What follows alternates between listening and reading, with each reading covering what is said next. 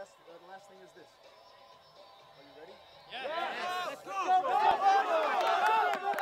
That's our season! That's our season! Let's go, boys! Family on three! 1, 2, 3! Family! Let's go!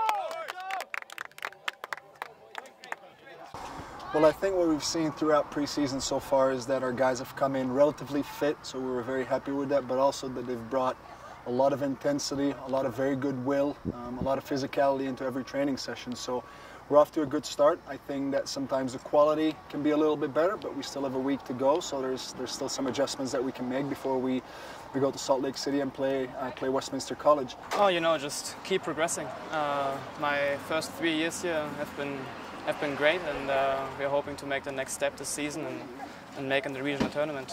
You know, as always, we brought in some quality guys, but compared to the previous years, the number of those is a little smaller, so that definitely helps on, but also off the field with the chemistry. And we're working really hard, and since I'm here, it's just been a process, so we hope to put a lid on it at the end. Well, I'm from Holland, a small city. The culture in Holland, well, it's quite similar. It's more conditional over here. You got to work hard, very conditional, and everybody's running around. So I got to get used to that, but overall it's pretty much the same. I think it's a great team. Everybody is getting along together, and that's what creates a team and keeps us going. And yeah, like I said, everybody gets along, and I'm perfectly fine in here at the MSUB, and hopefully we'll get somewhere with this team.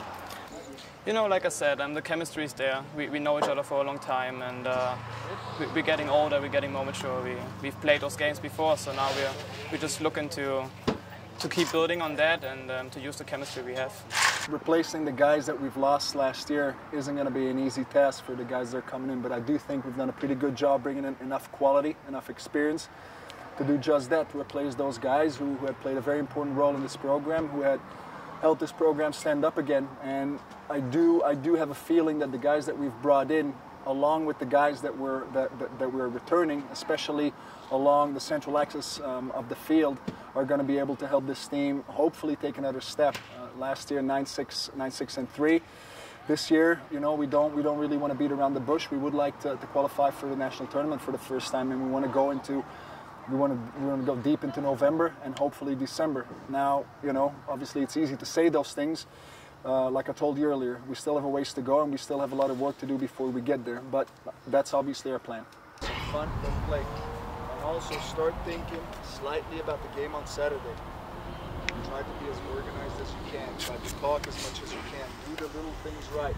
What I do know about it, it's very competitive.